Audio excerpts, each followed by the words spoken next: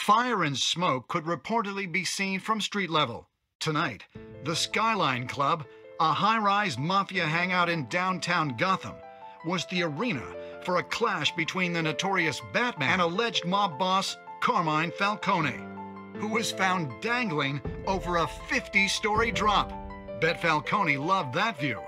Though I'd say the crime boss getting his is well overdue, Falcone has slipped through the law's grasp for years. But after this dramatic arrest and evidence released by the GCPD's Lieutenant Gordon, Falcone's going away for a long, long time. And speaking of newly uncovered criminal dealings, this brings me to the story everyone is talking about: the Wayne family.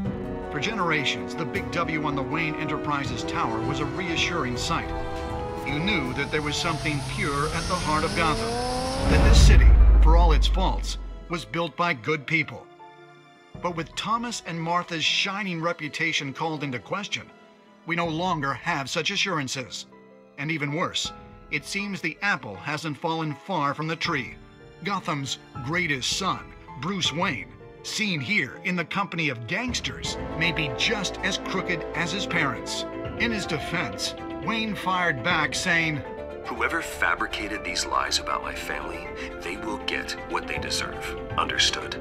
In a world where the Waynes, our golden family, are corrupt, who are we left with? Who can Gothamites look up to? The supposed hero Batman?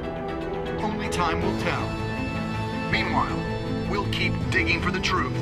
But the prominent feeling throughout Gotham is that the Waynes' time in the sun is ending.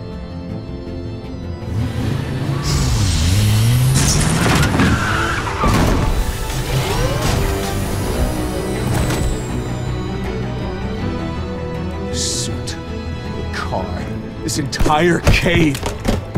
Master Bruce? Everything I built! I created all of this because I didn't want any more innocent people to die!